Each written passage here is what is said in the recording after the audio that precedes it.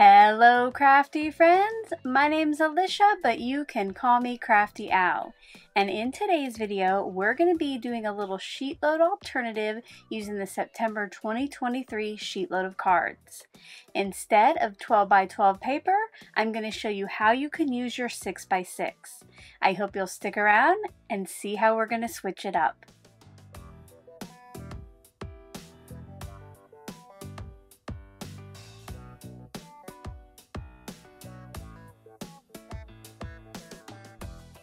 Earlier this month, I shared with you the brand new sheet load of cards, September 2023, which was special in two ways. Not only is it the 50th free edition I've shared here on YouTube, it is also the first time I've made a 5x7 sketch. And I have to say, after the input from all of you, I'm sure we're going to see some more 5x7s in the future. I know I had a lot of fun with it, my team did, and it looks and sounds like you guys are too. Originally, this called for 12 by 12 paper, but I did want to show you how you could use your 6 by 6 if that's what you have more of or if that's what you want to use. Today, I'm going to be showing you how you can use 2 pieces of 6 by 6 paper and some cardstock to make 3 5 by 7 cards. We won't be using the cutting guides from the free printable. We will be using the single card dimensions that I always give here on the front. Now, if you don't yet have this printable, make sure to check out the debut video in that description box below, and I also have a link to the process video where I show you how I made my first set using the 12 by 12 paper to get 12 5 by 7 cards. The main feature today of the cards is of course going to be the paper. And I will be using Not Too Shabby's new Trip to the Orchard. I got this for being part of the quarterly design team, and I thought this would work great for some more fall 5 by 7 cards. As I get into the process, I will tell you about other products and tools I bring in, but as always, if I ever leave you with any questions, feel free to leave those in that comment section below, and I'll get back to you just as soon as I can. Let's get crafty! Before I get to the process, I do have a special channel member shout out. I would like to recognize the following channel members for upgrading to paper trimmer level member. That is Brenda Gentry and Michelle Cook. Thank you so much for your continued support. Thank you as well to all of my channel members. You keep me creating here on YouTube and Sheet Load of Cards free for all. If you're ever interested in finding out more about the perks of channel membership, I do have a link in the description box below. I pre-chose 2 papers for today's cards, this pretty plaid and the trucks with pumpkins. Now, unlike the original set where you could mix and match the centers and the outsides, today the plaids will always be the one in the center and the trucks will be the 2 strips on the outside. I'm going to start by cutting 6 strips that are 1 inch wide from the truck and pumpkin paper. We won't need to worry about cutting the height because the finished size should be 1 by 6 inches. Now when you cut it, you want to make sure not to do what I call generous cuts since you will need that entire 6-inch width. On my trimmer, what I did, I would center between the 1-inch line on the left and whatever should be left. So for that first cut, it was 5 inches on the right.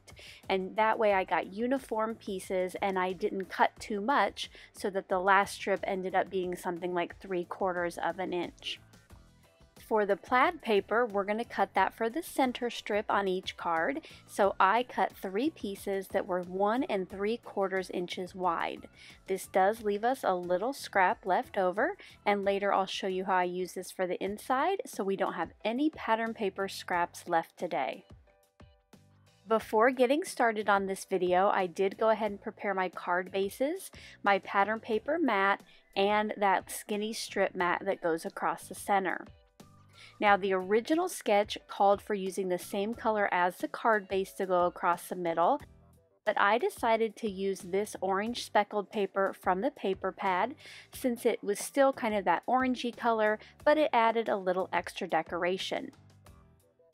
I cut 3 strips from this piece of paper that were 1 inch, and then for the width I cut them down to 5 1/16 inches wide. This is just so later when I mat it with the brown cardstock mat and put it on the card front, I'll have a little wiggle room just in case the card front wasn't exactly 5 inches. Now the pieces are ready, so we can start putting our cards together. Just like in the original process video, I'm going to do the outside 2 strips first and then center the center one between those 2. This just makes it easier for me for more uniform placement. And I just use that same process for the remaining 2 card fronts. If you're enjoying today's video and you're not yet a subscriber of my channel, first of all, I would like to say welcome, and secondly, I would love to invite you to click on that subscribe button below and ring the bell for notifications. If you're already a subscriber and regular viewer, welcome back. I'm so glad that you're here again. Once all of my vertical strips were on the mat, it was time to put together the 2 pieces for that center band. Once again, just like in the original process video, I brought in my Scor-Buddy to help me get one of the ends aligned when I put these together. This just gives me a nice ledge where I can place my cardstock mat, center my pattern paper on there, and make sure that they're both straight up against that edge at the bottom. Now you don't have to use a Scor-Buddy for this, you can use anything that might have a little ledge. Once those 3 middle bands were all adhered together, it was time to put the pieces on card bases. I did use flat adhesive for everything, but you could definitely pop up that middle band with foam tape if you wanted a little added dimension. Once again, for the bands, I brought back in that Scor-Buddy, and this just helped me get the corner of the card lined up with the left edge of that strip, and there is that little bit of overhang from me cutting them at 5 1/16 inches, but we're just going to take care of that quickly with a pair of non-stick scissors. For my focal points today, I'm going to skip the semicircle from the original sketch. Instead, I'm going to stamp a big bold sentiment and accent it with a few of those vines from that same set. I will be using Tailored Expressions Candy Corn and Sweet Basil inks. I started with the little viney accent stamp, and I used my MISTI to set this up and do the stamping. I kind of put that in the middle of the cardstock from top to bottom, and then once I inked it up and stamped it, I moved my piece of cardstock about 1/2 inch and then just inked up the stamp once again. And I repeated this process until I ended up having 10. I wanted an extra one just in case. I got my sentiment set up in the mini MISTI, and for this I'll be using candy corn ink. The sentiment reads, "Give thanks with a grateful heart." I thought it was an appropriate sentiment for this season and the feel of these cards. And for this I set it up in the lower right hand corner, and I did go ahead and ink it twice just to get a nice bold orange, and I just stamped until I had 3 total sentiments. Then I took the sentiments and the little viney pieces off camera with their coordinating dies and cut those out. Also off camera, I added foam tape to the back of the die cut sentiments, so I had a little dimension on these cards. Once those were kind of centered there left to right on the plaid strip, I wanted to add the vines to make it look like they were kind of poking out from the background. To do this, I used a trio on each, 2 on the left and 1 on the right, and I used my Barely Art glue to adhere these in place. I continued adding those pieces to each of the card fronts and let these dry for about 5 minutes. While I was off camera, I decorated the inside. I added a piece of white cardstock for the personal message, stamped a pumpkin in that lower left-hand corner, and I used up the remaining scrap that I showed you earlier to put a little banner on the inside. Here are some close-up looks at the finished cards.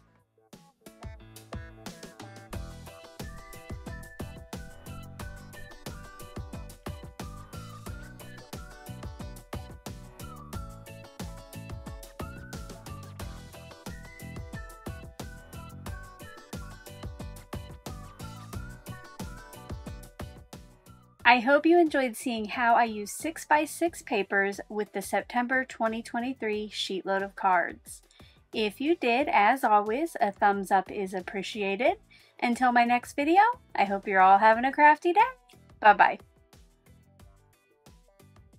Thank you so much for taking the time to watch all the way to the end of the video.